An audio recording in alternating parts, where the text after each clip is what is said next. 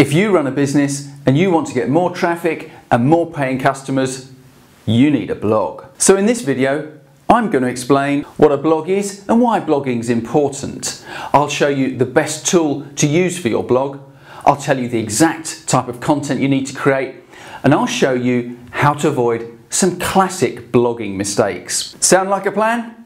Come on, let's get started. Hi, I'm Tony Messer, the founder of Pickaweb, the web hosting company that helps businesses get online, get found, and get more customers. I've worked with thousands of businesses, and whenever I speak to a business owner who's determined to grow their business, one of the first things that I ask them is whether or not they have a blog. And usually they'll say something like this: "What's a blog? Well, yeah, but I can't really see the point of it." But what if I told you that businesses that create content on a regular basis get a better ranking than those that don't? To prove this point, we recently did some research where we looked at hundreds of local websites to see the differences between the high-ranking websites and the low-ranking websites. And guess what we found? Yep, top-ranking websites had over 4 times as much content as lower-ranking websites. And that's where a blog comes in. It gives you an opportunity to create a ton of content on a regular basis. So basically, having a blog means you're going to build authority in your market or your industry.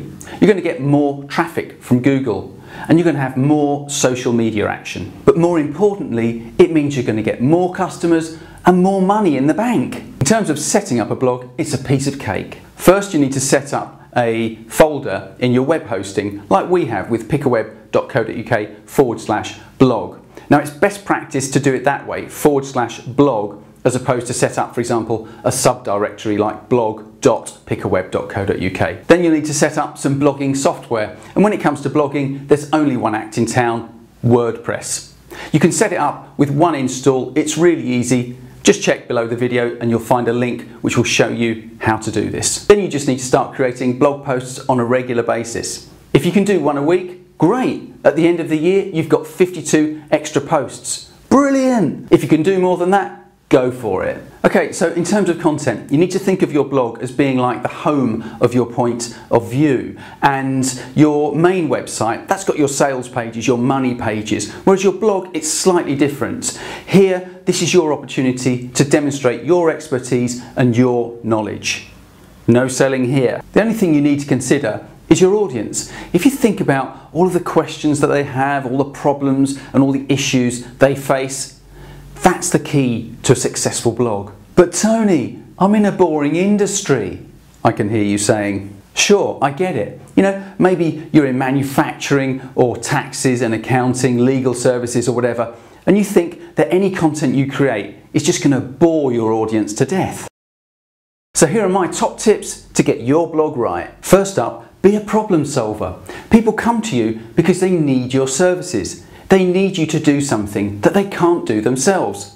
So be their problem solver in chief. So just write down a list of frequently asked questions and just answer them in your blog posts.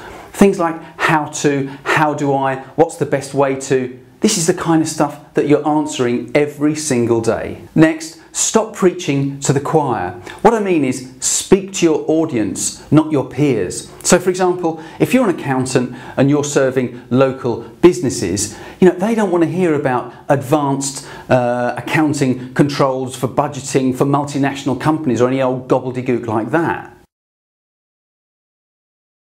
Stop blinding them with science. Your audience of local business owners, they're just not interested in that kind of stuff. You know, if you make stuff like jewellery or furniture or whatever, show people the process. Show them how you do it. Give them a peek behind the curtain. If you're a local business and you're stuck for ideas, then think about local events. So let's say, for example, that you're a taxi firm. Nobody's interested in taxis, are they?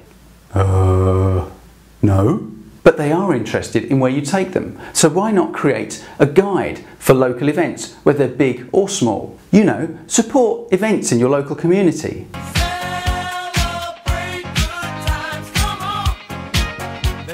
And try not to talk about yourself too much. I know you're really excited about that latest training course that you've just been on.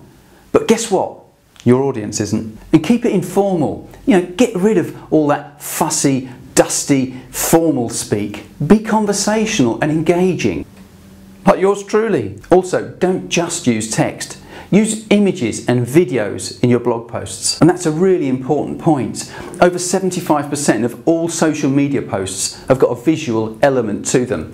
And they estimate that by 2021, over 80% of all internet traffic will be video. That's massive. These days, your phone has got a fantastic camera built into it. So whenever you need some content, just take it out, take a photo, make a quick video, and boom, you've got your next blog post. And finally, don't be frightened to promote your blog content. Share it with your audience. If you've got an email list, then email your list from time to time with your blog content. If you're on social media, then share it with your followers. Social media and blogging are a match made in heaven. So that's my top tip for today. Set up a business blog. You really just need to get stuck in. Just do it. If you like this video, give it the big thumbs up and make sure you subscribe to our YouTube channel right now. Just click on the subscribe button below so you get notified when we have new videos for you. Also, share it with your friends or anyone who you know that runs a business. And if you've got any questions or any comments, just leave them below. I do read them, I really appreciate it, and I will get back to you. Okay, that's all for now. Thanks very much then. Bye-bye.